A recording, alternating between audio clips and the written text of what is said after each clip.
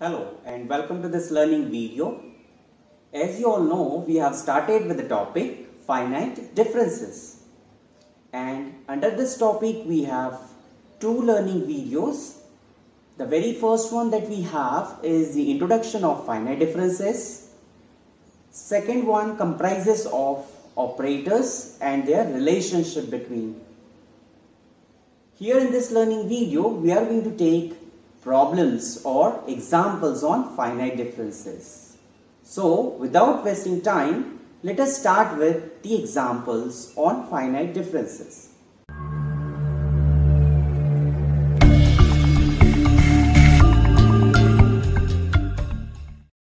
So, before we start with the example, let us first of all see what is the working rule to solve the problems. So the very first rule says you have to name the missing term. Suppose a data like this is given to you, and here as you can see this is the missing term. So I can name this missing term as y1. If suppose we have some data and suppose two missing terms are there, so I will name first one as y1 and second one as y2. Okay. Now this completes the first step. Now second step says make the difference table. So, whether the problem is on forward difference or backward difference, according to that, we will make a difference table. And once we make the difference table, we will do the calculations. And after doing the calculations, we will end up with some equation, some expression to be precise. And then that expression, we will equate it to 0. Okay. And when it becomes an equation, we solve that equation to get the missing term. One remark I would like to make, if a problem is of one missing term, then there would be one expression that we would be getting. And when you have a data where two terms are missing, then we would be getting two expressions or two equations to solve. Because two equations, two unknowns is an ideal conditions, right? So let us start with this first example. The very first example says find the missing term for the given data. So we are given a data, right? And we have to find out the missing term. So how many missing terms we have to find out? Just a single one. So what I should do?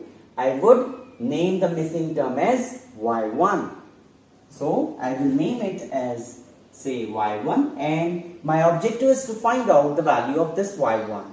Okay, so we have already named this missing term as y1. Now let us make the difference table. So in the difference table, there would be a column comprises of the values of x and y. So in the values of x, I would be having 0. Then the next term is 1, then 2, then 3, and the last term is 4. Okay, now moving ahead. Now you have to put the values of y. For 0 we have 1. For 1 we have value 3. For 2 we have to find out this value, but we have already named it as y1. So I will write as y1. Then we have 31, and at last I have the value 81. Okay. Now let's find out the differences. So what would be delta y? What would be delta y? Take the difference of these two. So what is the difference of 1 and 3? That's 2. Always take the positive difference. Difference is always positive. Okay. Now difference of y1 and 3, that's y1 minus 3. Then difference of this 31 and y is 31 minus y1, and at last difference of this 81 and 31 is 50. Is it okay up to this? Now let's move ahead to find out del 2y. So what would be del 2y? Del 2y is, now you take the differences. So difference of these two is y1 minus 3 minus 2, that's minus 5. Then what would be difference of this? Difference of this is 31 minus y1, that is minus 2y1. 31 minus of minus plus. So that is 34. Is it? Now take a difference of these two. So difference of these two is 50 minus 31 is 19 minus minus plus y1. Okay. So have we get one expression? No. Still we need to find out del 3 of y. So what is del 3 of y? Now take the difference of these two. So what is the difference of these two? The difference is minus 2y1 minus y1, that is minus 3y1. 34 plus 5, that's 39. And then you take a difference of these two. So what would be the difference? 19 plus y1. This minus minus become plus. So this is what? 3y1. y1 and 2y1 is 3y1. 19 minus 34, that's 15. Is it?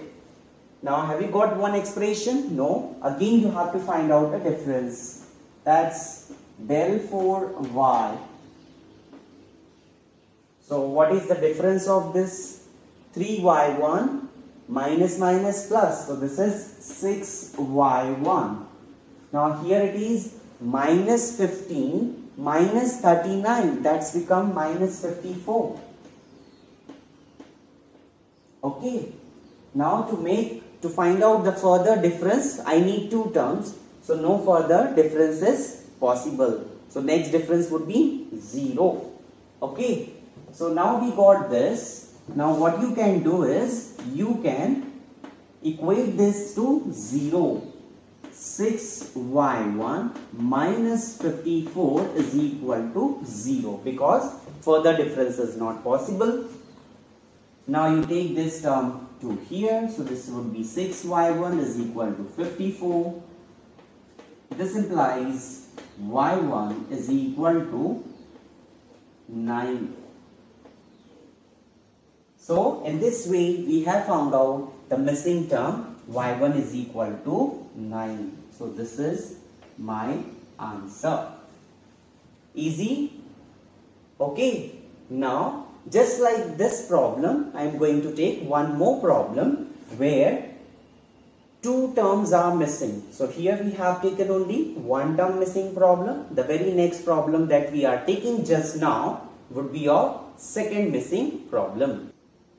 So here we have the second problem, that is example number 2, which says find the missing terms for the given data. So here you can see that now in this problem, how many terms are missing? There are two terms which is missing, this one and this one. Okay, so what is the first step of the working rule? The first step of the working rule says name the missing term. So the first term I will name it as y1 and the second I will name it as y2. Now let's make the difference table and do the tabular calculations. So what we have? We have 4, 8, 12, 16 and 20. Okay, and corresponding values of y is 3. Then we don't have any value that we have assumed to be y1. Then we have 2. And then again a missing term y2 and then minus 2.4. Write down the values very precisely because sometimes you may miss out these terms. Okay, so this is minus 2.4. Now take the differences. So difference of these two is y1 minus 3. Difference of this two is 2 minus y1. Then difference of this is y2 minus 2. Are you all getting it? Next, difference of this, so minus 2.4 minus y2. Okay, now go on taking the differences.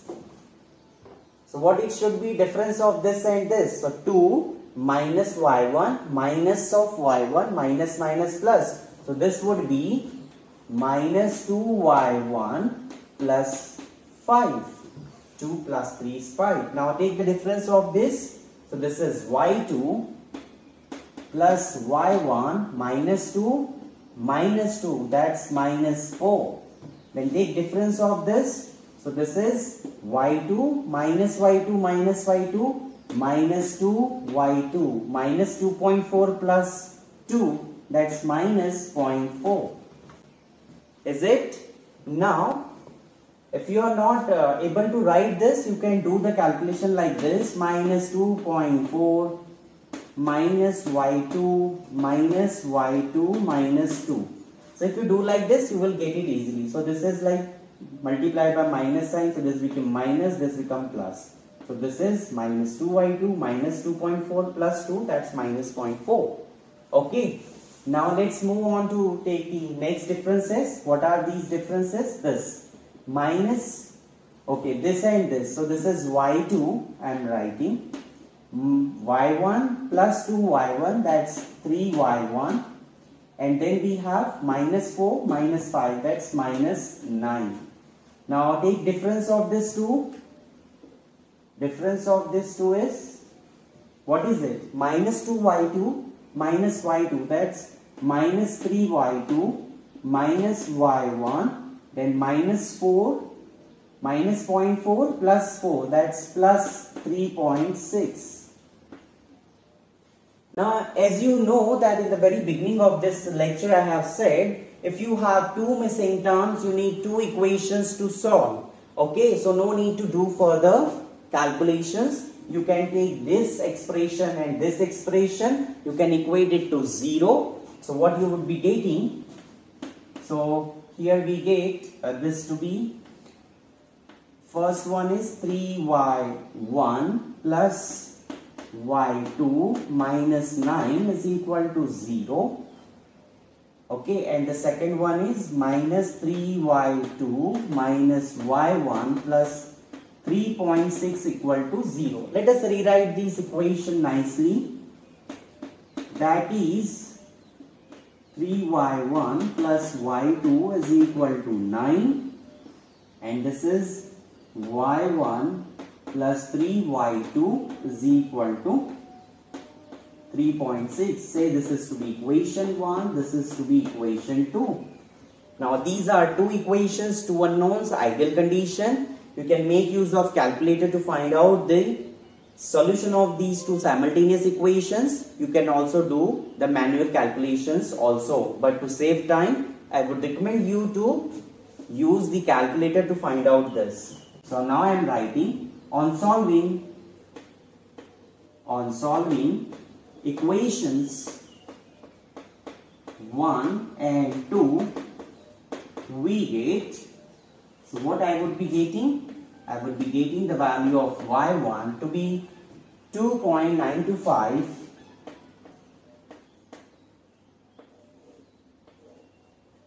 and the value of y2 to be 0.225. 0.225, yes. So what are the missing term that we got?